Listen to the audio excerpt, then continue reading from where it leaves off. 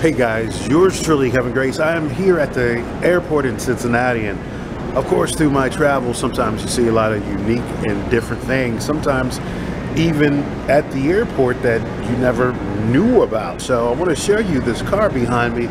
It's called the Crosley Super Station Wagon. So before the Mini Cooper there was a small car here. Let me show you what I'm talking about. This is kind of cool looking, huh? Check it out.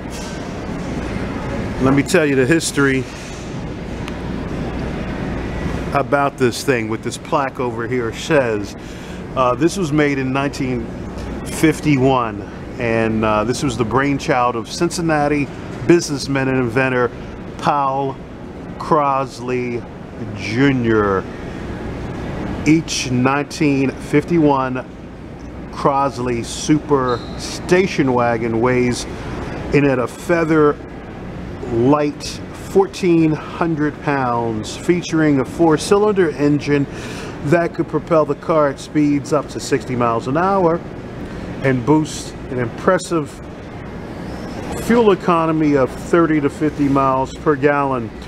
Crosley was truly ahead of his time. This car is one of 7,000 cars produced by Crosley Motors in 1951.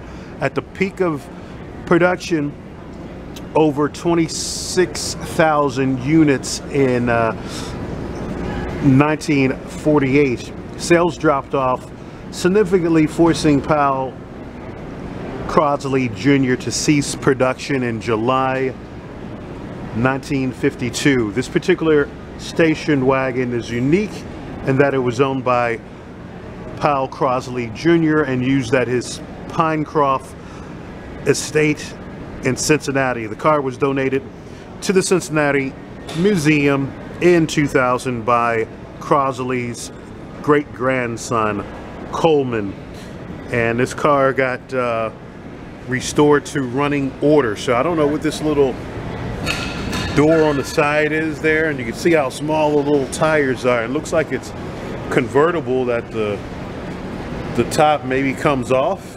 A little soft drop top. See this thing on here, so this is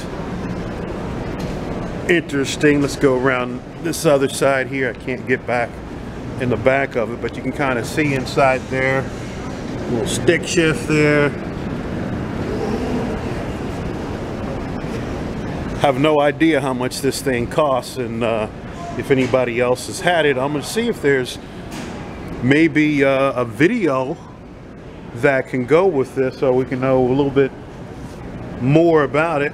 And you can see even the hubcaps got the Crosley name on it, and this is little gas tank here.